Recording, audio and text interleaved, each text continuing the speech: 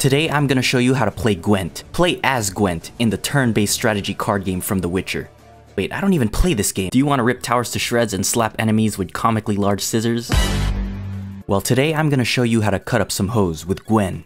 Gwen is basically a spellweaver who can combine auto attacks with short cooldowns on her spells to deal a constant stream of damage. With her max health damage and true damage, she can shred anyone in the side lane and dominate once she gets her items. Please delete the champion!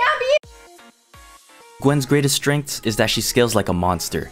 After a couple of items, not many champs can deal with her without bringing the whole goon squad. She has splendid wave clear and split push potential. Because she is an AP auto attacker, she can wreck towers with ease. And lastly, she's a great duelist with a lot of mobility and sustain. She can chase you down, be very durable in her mist, and heal up a lot of her health bar. But Gwen also comes with her weaknesses, like her ass early game. She has to play safe in the lane phase so she can reach her power spikes.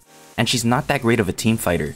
She has awkward team fighting, and she has no CC to be as impactful as other top laners. Alright, so let's do a quick TLDR of her abilities. Gwen's passive is that her auto attacks and abilities deal max health magic damage. If she attacks a champion, then it heals her.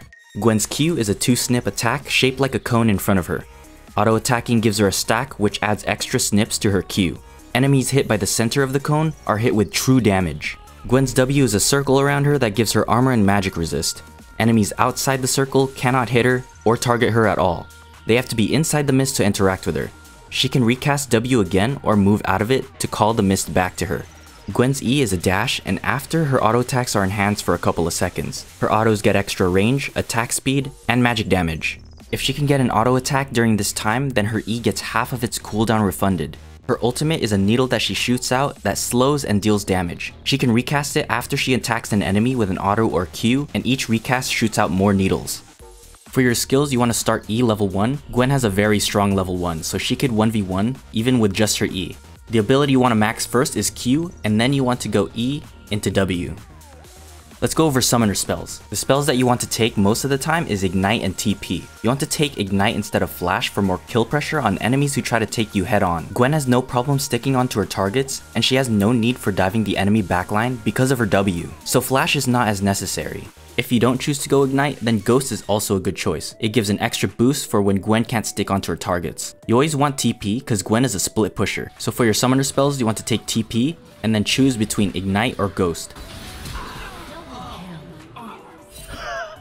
Let's go over the runes. You either want to go Conqueror or Lethal Tempo. Conqueror is good for healing, and Lethal Tempo allows for more offensive ability like range and attack speed, but you would rather want to go for Conqueror because the healing is too good to pass up. Then you want to go for Presence of Mind for the mana regen, Alacrity, and then Last Stand. For the second tree, you want to go into Resolve. You want to get Bone Plating for all-ins, or Second Wind if you're against poke. Unflinching is good for tenacity and not getting locked down, and if they don't have any CC, then you want to go for Revitalize because it gives you a lot of healing. And then for the shards, you want to go Attack Speed, Adaptive Force, and then Armor or MR, depending on a matchup. For starter items, you want to go either Doran's Ring or Doran's Shield as a more defensive choice. The mythic that you want to rush is Riftmaker. This item is perfect for Gwen as it's good for extended fights, gives you a lot of lifesteal and true damage. And we all know how much Gwen loves true damage. And after that, you want to get Gnasher's Tooth. This is the only attack speed item that you'll ever need. Gwen gets a huge power spike once she gets those 2 items. So finishing these 2 items is going to be your goal every game. For boots, you want to prioritize the plated steel caps. Most of the time you'll be facing AD tops. If not, then you could go Merc Treads.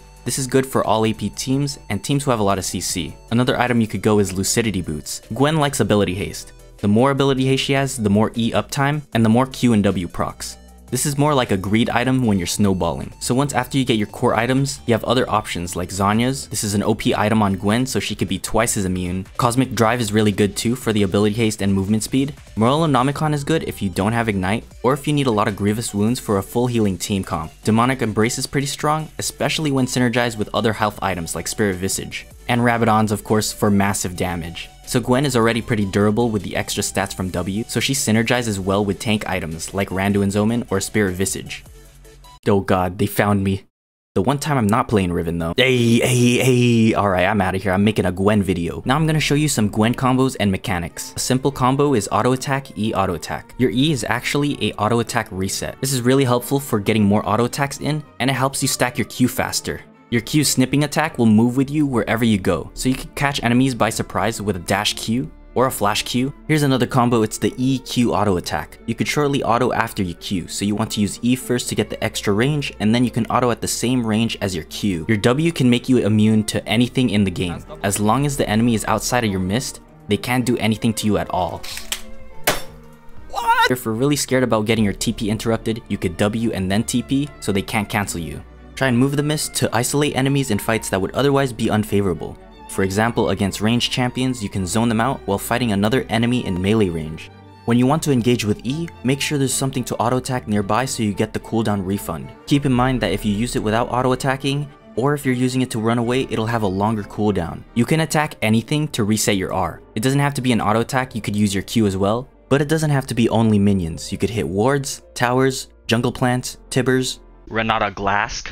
You could use your E to dash over small walls. You can't do it over big walls though. So if you put it all together, a full combo would look like this. Basically, you want to activate all your ult procs while stacking up your Q, and finally end it with a third ult proc together with a 4-stack Q for 1 billion damage. In the early game, Gwen has one of the strongest level 1s with her E and Ignite. Other than that, she's really weak in the early game compared to other top laners. Gwen just doesn't have enough attack speed yet to get her damage out. She needs to play safe and take short trades.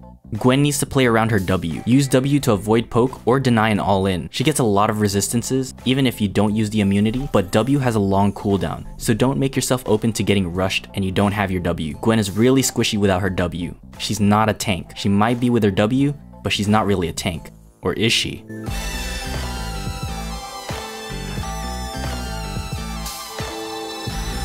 Ah, shit. Wow. Build chance. Oh, you guys Woo! I'm out of here. Oh shit. They got the whole squad. Oh, we going crazy? A lifesteal off of this guy. Okay. What are you doing?